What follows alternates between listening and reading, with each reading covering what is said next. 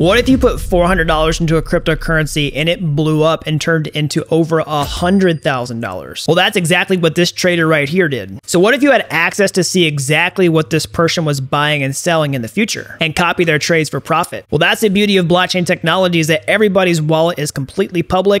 And when you find it, you can track it. And with a little bit of detective work, you can find some of the most profitable traders in the entire crypto space and follow what they do. And in this video, I'm going to break down exactly how you can do that step by step, 100% for free, as a blockchain developer myself who works this technology on a daily basis. So if you're new around here, hey, I'm Gregory, and on this channel, I turn you into a blockchain master. So if that's something you're interested in, then smash that like button down below and subscribe. And while there's definitely some good opportunity to get in on these coins before they blow up, the absolute best way to make it in the crypto space is to increase your income by becoming a blockchain developer. And I can show you how to do that step by step from start to finish over at dappuniversity.com/bootcamp.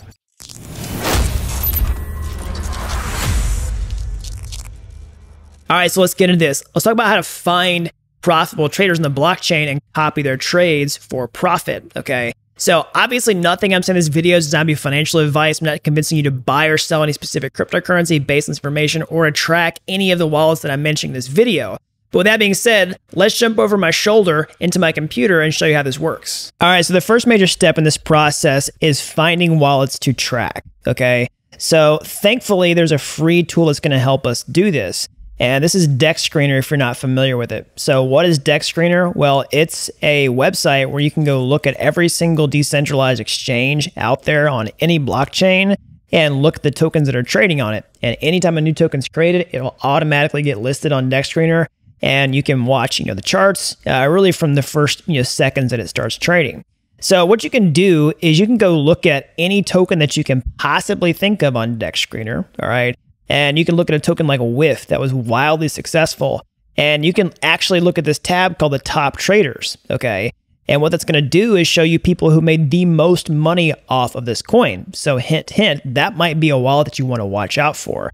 And now, unfortunately, you can't go back in time and copy the trades that these people did, but you can do the next best thing. You can look at their wallets because these people have a proven track record of finding at least something really good early, and then watching what they do next to inform your next move for trading coins.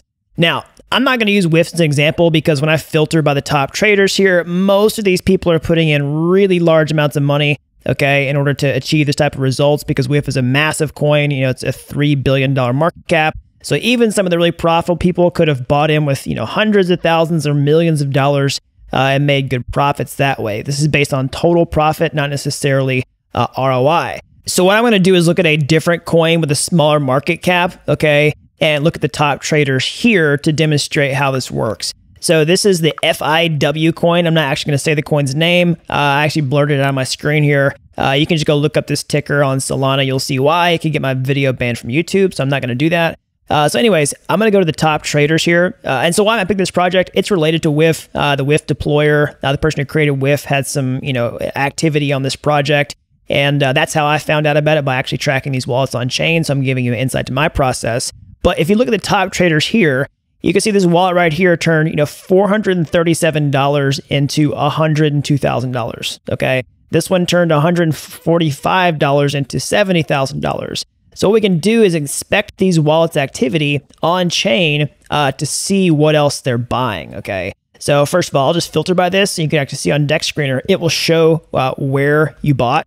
Okay, where they bought, and then when they sold. And so that's going to give you insight to this trader's activity, where, buying and selling is not always a single event where you just click a button, click buy, and then click a button and click sell, some random point. It's usually like a single buy or multiple buys and then multiple sells to realize their profit, because nobody perfectly knows what the price is going to do next. So anyways, this is how you can find, profitable traders, is by looking at the top traders in this list. A couple things to watch out for here. You want to make sure that you're finding wallets that actually bought the tokens. When they sold them, sometimes people would just be selling the tokens with no buy here.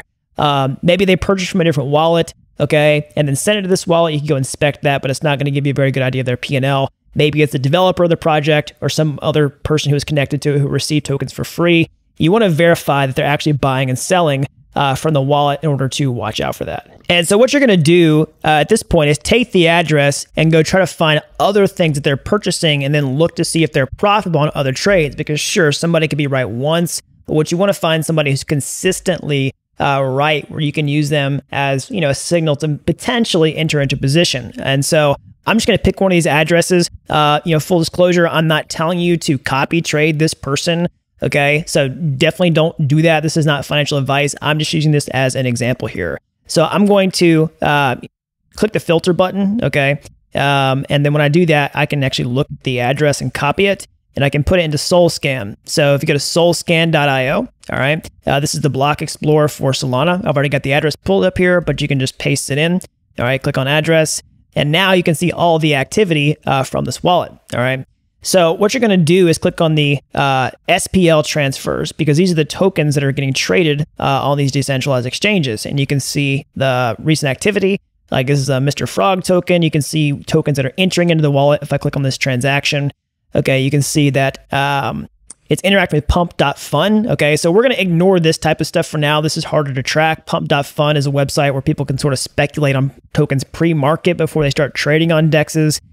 So we're going to actually try to find transactions where they're buying tokens on an open DEX market, because that's easier to track the profitability of. All right, so if I scroll back a little bit, I can see a simple transaction here. All right, I can see this one was actually purchased on a decentralized exchange. All right, so if I look at this one, I click the token right here. I can copy the address from SolScan and go back to DEX Screener. All right, I got it pulled up, but I'll show you how to find it. You paste in the token address here. All right. And you can see this token that was launched. And what you can do is you can filter by the maker address. You can paste it in there, click apply. And we can see a 5 sold by down when this was about a $12,000 market cap. And now it's at a $455,000 market cap at the time of recording this video. And just so you don't have to pull out your calculator, let's see here, 455 divided by, let's just say 15. All right, that's a 30x. And so with that information in mind, we can see that this person, you know, obviously had a wild home run by identifying this coin early, but they also have a track record of finding other coins early as well before they blow up in price. Now, that being said, of course, you do not want to blindly copy trade people for several reasons, which I'll explain here in a minute.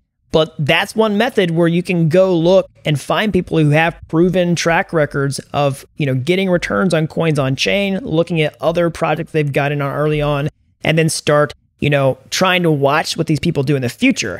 Now, how can you do that? How can you actually look to see what they do next? So you can do it a couple ways. One is you could bookmark a page like this, you know, in your web browser and just go check it periodically to see what positions they've entered. You could just sort of have a list of wallets that you watch and do that. But that obviously takes time and energy. So what if you wanted to get notified about this? So you can use a Telegram bot for this. All right. And there's several different ones out there. I'm just going to mention one, the Solana Raybot wallet tracker. Okay. So what does it do? Well, basically, it's a Telegram bot. You can just find this, you know, link here on Twitter. Look this account up and look at the Telegram channel here. And whenever you do, it'll open up a Telegram channel on your app. Okay, you just click start. All right, if you don't have Telegram installed, you need to do that either on your phone or on a desktop. All right, and what it'll do is there's a button that basically just says like, hey, you know, add a wallet to track. Okay, a couple different commands that you'll see. And what you can do is you can just paste in a wallet address, you know, on each line. And you paste in the wallet address and you give it the name.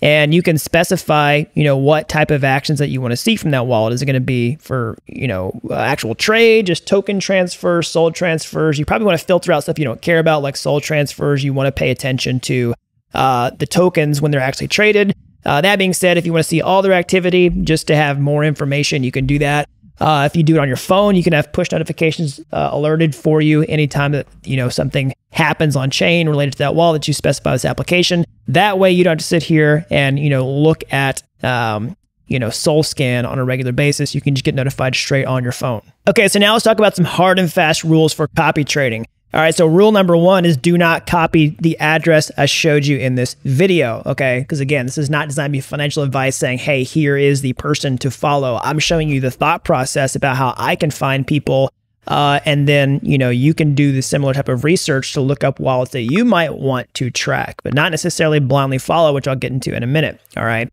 So rule number 2 is you do not want to just like bet that you're going to find one wallet that you're going to be able to, follow religiously and then just ride your way to the moon. Okay. Because what you might find is some really profitable traders don't really trade that much. All right. They may enter into a position and let it just sit for a really long time. Or there's certain traders that start, doing things that you don't want to follow. Okay, the whole idea here is to have multiple different data sources. And what you can do is use this like a discovery tool, which brings me to my next point, which is do not copy trade blindly, okay?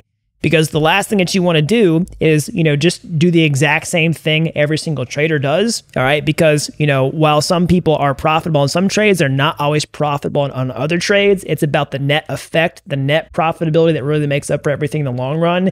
And if you only copy their losing trades, okay, and you blow yourself up, you're not going to stay in the game for the long term. You're not necessarily going to match your position size the same way that they would.